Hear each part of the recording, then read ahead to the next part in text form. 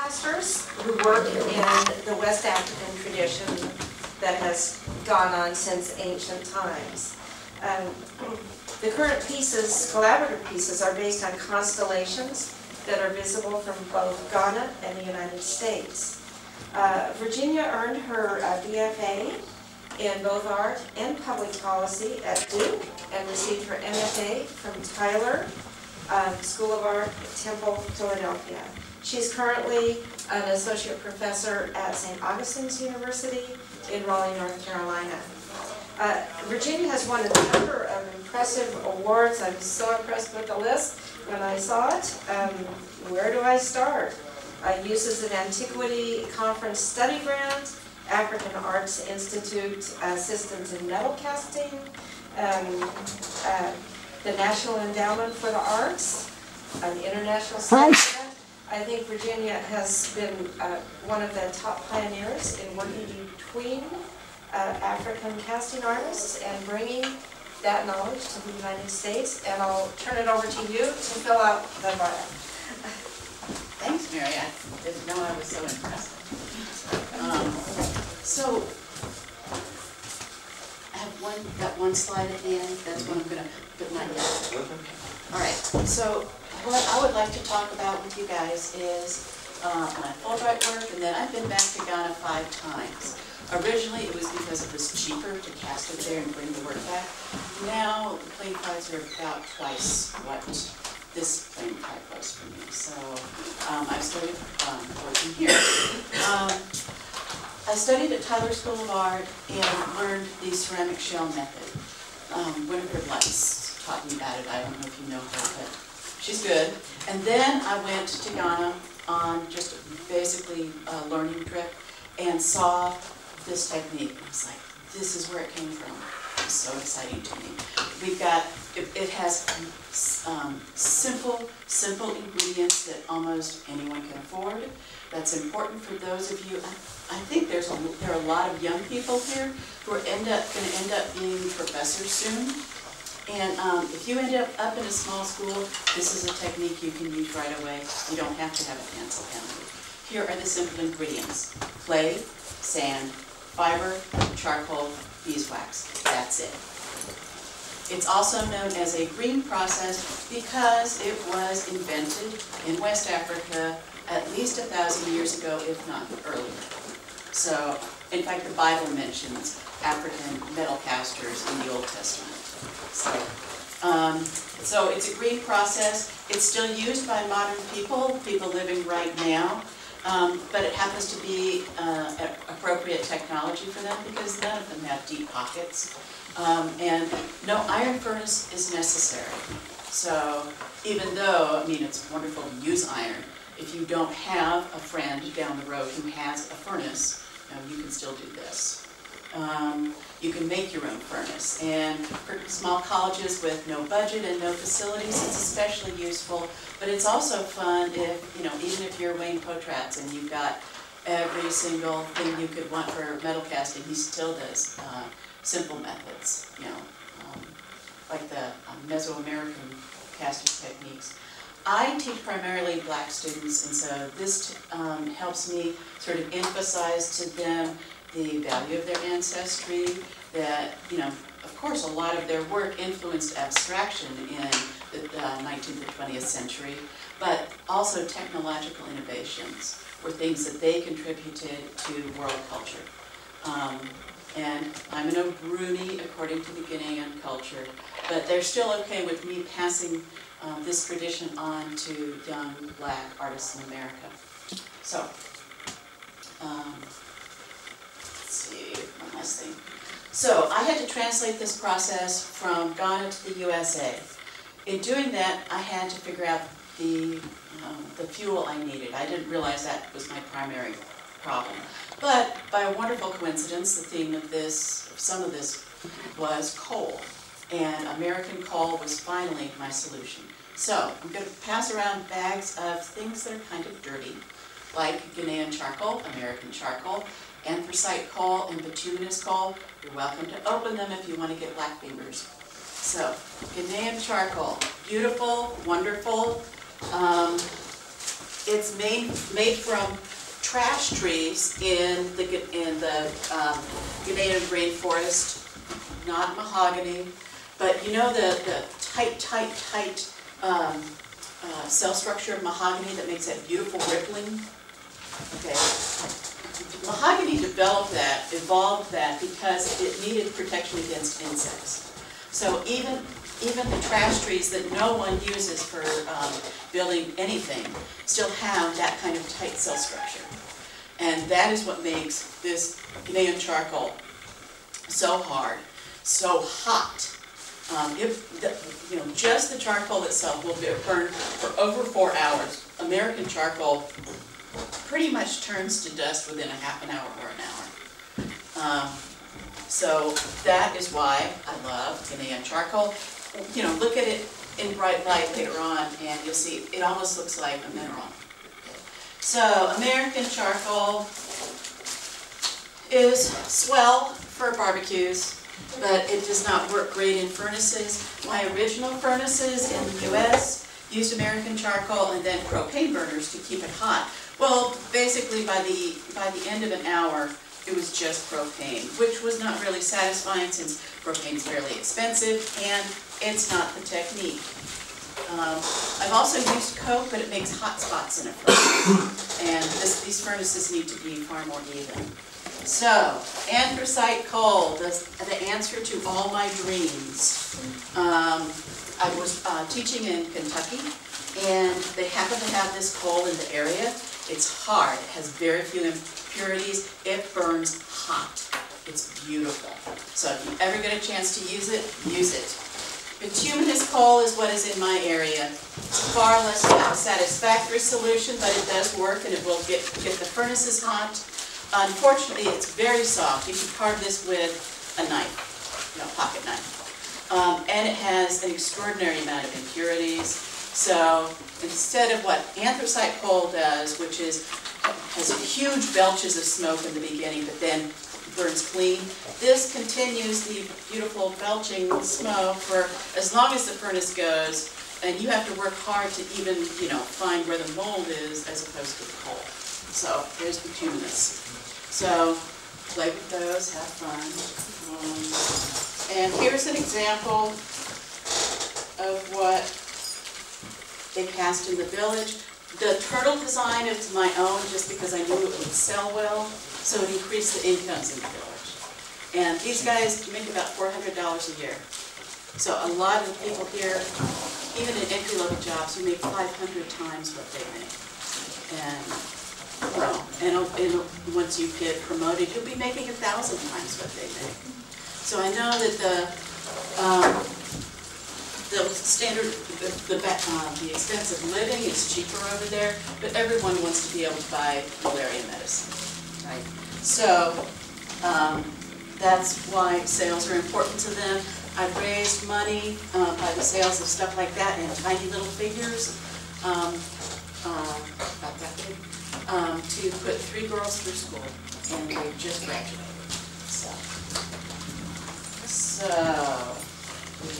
So the bituminous coal is what I have to use locally until I find some more marvelous anthracite. So now we're going to go on to the first slide. Okay, these are the people who taught me how to cast metal.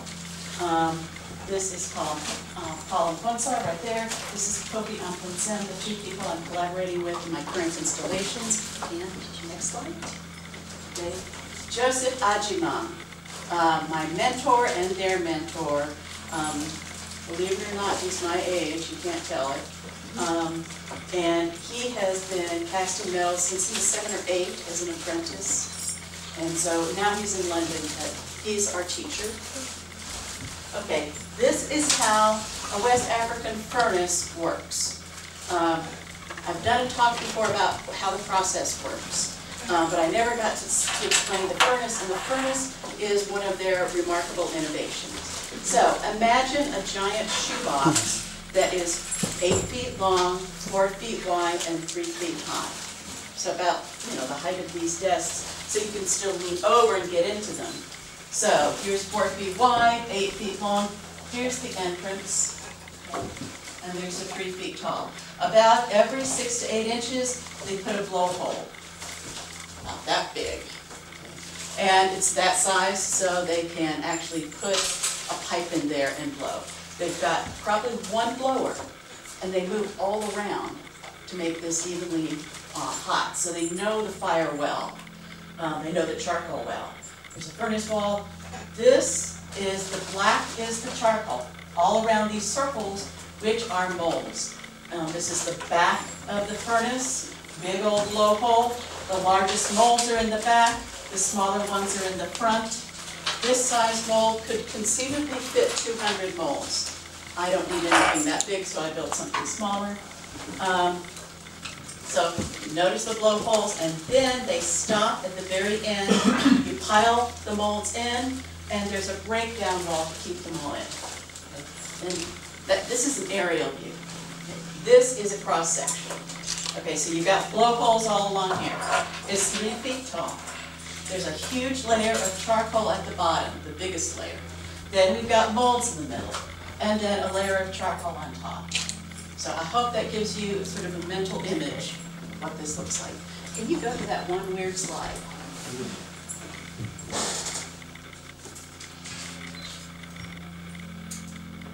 This is a slide that would not translate for me. Evidently, it's native to my machine, and I'm glad and grateful that you can bring it up. So, this is good enough. Okay, that's even better. Okay, so here they are in Africa, in Ghana, in the small village of Krokrom, building the furnace. And you will see 8 feet long, 4 feet wide, 3 feet tall. It is made entirely of mud brick, which means basically just dirt, a little bit of clay, slapped into wooden molds about the size of a cinder block. They were building a latrine so that extra dirt got put in there. They use everything. So these are all mud bricks. This is clay and fiber together. It's the mortar. They put it all together like this. And at the first firing, when it goes to 2,000 or 1,800 degrees, that's when the entire furnace is fired and becomes hard. Up to then, it can be washed away. Are you talking Fahrenheit or Celsius? Fahrenheit.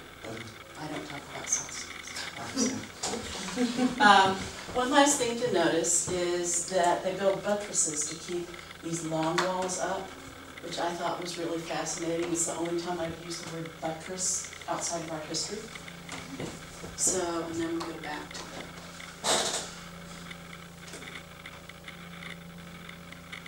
right here. Number 6.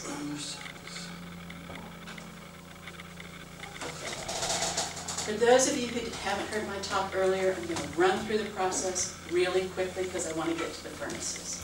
So,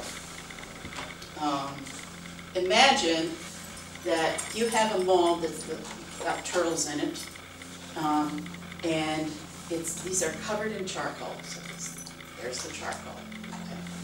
Okay. And then there's clay around that. Then you have a crucible full of scrap metal, usually machine parts. You attach the two, okay?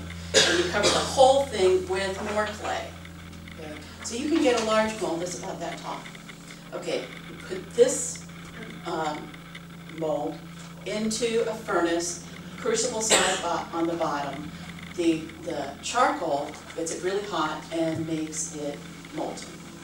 Then, when about 4 hours have gone by, you can tell when it's ready to be pulled out. So you pull out the breakdown wall, use things that look like raku tongs to pull this out, flip it over, and that's a gravity pour. Right? Is that clear to everybody? Okay. So we start off making waxes. These are little containers that people would put ashes in. Okay? And then go to the next one. And you get them wet, so they are permeable and will soak up very, very, very tiny particles of charcoal. That's the secret to the detail. Okay, and you get a small boy to pound the charcoal, usually by bribing him. So, and this is the Ghanaian charcoal, very, very hard. So then you sift it, like we're going to be sifting manure soon, and you get very, very fine particles, and you dip them in a combination of a little bit of clay and a lot of water to cover them, like these are covered, and then you go on to the next picture. And can you tell that these are little men in here, little stick figures? Okay, so these have the first layer of fine charcoal on them. And you let them dry, just like in ceramic shell. In fact, the guys who invented ceramic shell gave West Africans credit for inspiring them. Next one. Okay, and then you put coarse charcoal over them and you get this sort of pod-like shape. And there are sprues. Okay, you got this pod-like shape, and this is the only woman in the foundry. And you scratch in to put these tiny little sprues in that look like sticks, right? You pinch them together to one point, and so that the crucible molten metal can flow in. Okay, next one. Okay, and now you can see how they're wrapping that charcoal shape with clay. This is clay that has fiber in it, so it can stand a little beating, a little banging around. And that clay, there's a little screw hole right in there. The next one. And you melt out the wax. Now, if there's a lot of wax, you sink a metal pan underneath there and catch it all and recycle it. These guys don't waste anything. Okay, then we make the little cups, the crucibles. This is a gravity pour. They can't afford to splash any metal. They don't have money to waste. So you've got these tiny little cups. Some of them are 1 pound, some of them are 2 pounds. That's about as big as it usually goes. And you dry them and you attach them to, see the little pod things that were the original mold? Okay, and then you fill these crucibles with scrap metal, put them together, wrap them all together in more clay. I've been told by small American boys that these are dinosaur eggs. An entire Boy Scout troop told me that. Okay, now here I am attaching the two, so it should be really obvious. There's the mold, there's the crucible.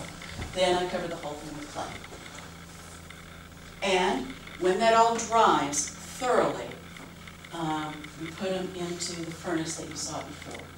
So here, there's a layer of charcoal under there, and here are the pods, the molds. And you can see how sometimes they're stacked. That's how you can get 200 molds in a furnace like this. Virginia, are the crucibles, is the metal above or is it on the bottom? It's on the bottom. Okay, so It's on the bottom because that's where most of the charcoal is. okay. So it's getting really hot there. And you want the molds to be a little bit cooler so they don't crack. Right. So next one. Okay, so they are running a furnace. Notice here that this furnace looks like it's been through a war. Okay, it's practically rubble. And the reason is it's had 3 years of nearly continuous use. So mud brick furnace doesn't last longer than that usually.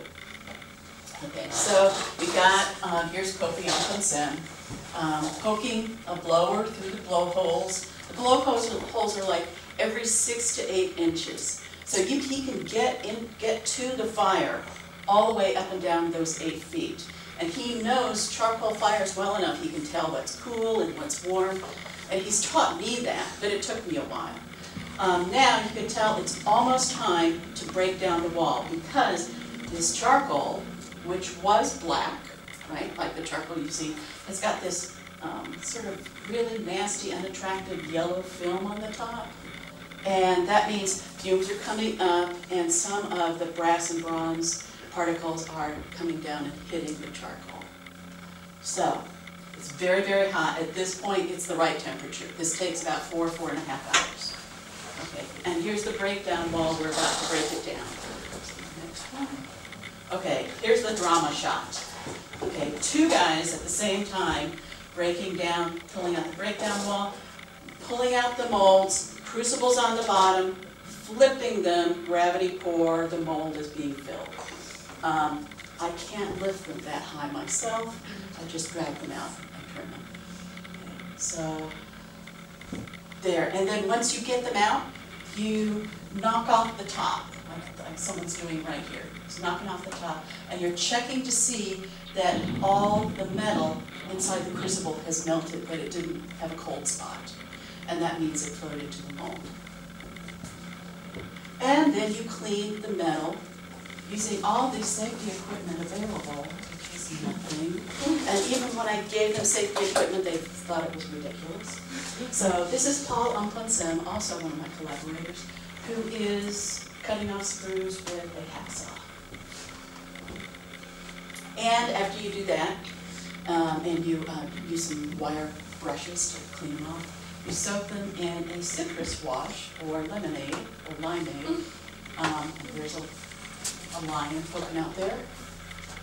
And you get gorgeous bracelets just like the ones the Asante Hene, the chief of the Ashantis, wears. And the next one. And there's his sister.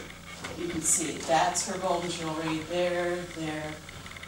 They also use this process for making containers for ashes that you put the ashes of a chief in, mixed with a little gold after he dies. So the next one. And there he is in all his splendid glory. Okay, next. Okay, next one. Yeah. Okay, furnaces in the USA. I can talk a little more slowly. First we got a grant to in 2 universities in the U.S., especially Northern Kentucky University, which provided the anthracite coal. Now we did this all on an NEA grant, which was made smaller. So of course the first thing they cut is all these expensive materials we use like brick. So we had to use cinder block. So these are about the size of the mud brick, but not as durable, and basically they could use this 3 times and then it became a firing pit for primitive ceramics. So these are all cinder blocks built up the same way you saw before, and then stuccoed with mud and fiber. You can see we've got blowholes in here, and this is the breakdown wall. And now we've loaded all the molds in, you've seen that before. Here is the anthracite coal. Here's the first stages of it when we got it burning. There's the second stage. Yeah, so you get this nasty, disgusting yellow-black smoke. But if you go to the next one. Oh, anyway. There was a shovel in the other picture, and yeah, for the one before this. Yeah, that shovel. Okay, go to the next one. There is a furnace and human beings in there. So it's anthracite is still smoky, but then you go to the next, and you see how the smoke is burned off. Okay. And then you've got, here's the breakdown wall, nasty, muddy, cruddy. And then look at this. Breakdown wall? What? You caked up the breakdown wall? Yeah. I said it first before, and so Yeah. you used to cake that up. Well, yeah, you cake up the breakdown wall just so you don't get like holes where fire will poke out. Is that just a condensate you're using, or This? yeah, That's mud. just play? Okay, sure. It's just mud. You know, basically. And if these furnaces ever start wearing and get broken down, you just slap on them. So that's a repair job. So gorgeous black coal that's continuing to burn, burning hot. And next one. Okay, and you can see the breakdown wall. It's maintaining its shape. This is 2 hours into the firing. Okay. And then it starts just smoldering and smoking. Okay, this is Paul Umplansem. He's pulled out a mold, and you can see we're having a little trouble with that mold. You see how it's got a crack right here? Right there? You don't want that. That's where you might lose a turtle or something. So I was the mudder, and so I slapped mud on it. It cools the metal, stops it from bleeding out, so you get less flashing. And basically, if you see a white woman here, it's probably me. So, and here are the other molds. So this is the dinosaur. Okay. It's covered with that weird yellowish surface. Okay, and we pull each of these out one at a time and flip them all over. And then the next one, here they are cooling. give them a half an hour, and you can break them and Yep. get little masks and little shapes. And for this project, it was a learning intro project, so masks are not that big. Not as big as my head. How large can you actually go? I have done castings that were 12 inches by 8 inches, by like 3 inches. That was really, really pushing the process. But they did it for me because I really, really wanted it and I was paying them. So next one, yeah. Okay, this is at my college. I have an assistant named Parrish Richardson. He's about a foot taller than I am. So here I am, I've laid this out and we're mudding up the furnace. This is our workspace. It's an abandoned dumpster site. So it's got no, it's got no lines for natural gas. It does have a hose. But aside from that, we made this into a little foundry pit. So here I am pugging the clay. That's how you make the clay for covering the furnace. You stomp it. It's a glamour shot. And we've got sand, fiber, and recycled clay from the ceramics class. And then we start laying the brick. And here's Parrish laying it very carefully. And here's me a little frustrated with it, but it does lay. Our bricks lay pretty easily, and this furnace could last much longer than the other furnaces. Okay, and here's Parrish's face. But you can tell that we're not using regular mortar. The clay is working out just fine. If we used regular mortar, of course, and cement can trap some moisture, so you don't want to do that. So you're not using fiber either? Oh, no, because it's expensive, and we got all this brick donated. So, because this was on a tiny, tiny little grant. So, laying the last brick in the furnace. Oh, and I should mention, you see this, that's tarp. You don't want, after you lay it all, then you can let it dry. You don't want it to dry in sections, because it'll crack like a pot cracks. And here's the secret trick that Joseph Ajimam taught me and the other younger guys. And he wants the whole world to know about it. It's not secret. Okay. You make all the corners and on the sides and on the bottom like a bathtub. Okay. It saves in the amount of charcoal you use. It saves in the speed with which you heat it. And it also keeps this from breaking down so easily. The walls along the middle. So here we are, adding a whole lot of clay right here. We added even more. Okay. And you see how you slime it in. It really does look like a bathtub once you're done. So keep that in mind. And here we are using it. Now, yes, we're using bituminous coal. That's why he's got an apron over his face. But he did get into it and help me more. So I'm trying to dig the molds out of here. So, and we've got smoke everywhere. It actually looks denser than the photo, but we got everything out. And here's the breakdown wall. I think that's the last picture. Is that right? Yeah. Okay. So, here, we got some of the little molds are all finished and are cool. So that's our translation. If you can ever find anthracite coal, use it. Bituminous coal will work. And that's it. Is there time for questions? Yeah, I think let's take 5 minutes for questions. So go ahead. I have a couple questions for you. What type of fiber are you using?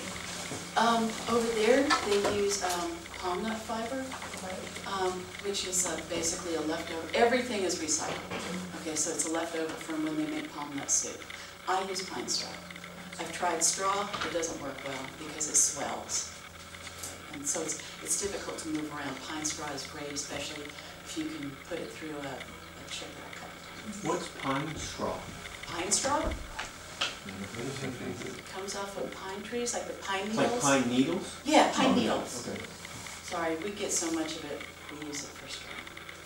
And then my other question for you, you said that, you mentioned that you soak the castings when they're finished in a citrus Yeah. sort of bath. What does that do for the casting? Is that part of the It's slightly cleanup? acidic, Okay. so it gets off some of the charcoal in the narrow little spots. Okay. But part of the reason I like this process so much is some of the charcoal stays. So it brings up all the detail that you want. Is it possible to cast iron like this way? I've been told yes, but not in this particular kind of furnace. In fact, what's happening tomorrow is Becca is making an African-style dung mold with an opening on the top, and they are going to pour iron into it. But with this particular kind of furnace, taking it up another 1,000 degrees would break down the furnace. So how hot did you get there? 2,000. 2,000, okay, and the molds are made of the same material as the furnace itself? Basically clay, yeah. And frankly, probably low-fire clay. You know, we definitely use low-fire clay, and I think in Africa, in Ghana, that's what they had. And you can't get to the temperature to melt iron with just coal and fire. Now, iron is like, what, 2,700? 2,400. 2,400. I just say 3,000 because it seems really hot to me. But no, if you get it much higher, things start just breaking down. But you can melt iron with charcoal as a fuel source. Mm-hmm. That's how they used to do it. It just takes a lot longer to melt. And I think that the high quality charcoal is the key. Absolutely. I wonder, like, have you ever looked into like using like a maple or something like that as a hardwood here? Yeah, to get charcoal I did. made? I tried to make my own charcoal using oak. Yeah. Yeah, and it still wasn't Still not satisfying. had it. The temperate zone trees just aren't as hard as rainforest trees. Oh, I have a question about the brass or the brass alloy or what are they? Whatever's available. Whatever's available. Yeah. And so they knew I liked bronze, I liked that reddish color, so they saved all the bronze for me. But they prefer brass, because it's yellower, and they want something as close to gold as possible. And a lot of that jewelry you saw was gold plated, because the Ashantis live on top of massive gold mines. And they used to be extraordinarily rich until the British came and basically forced them to sell the land.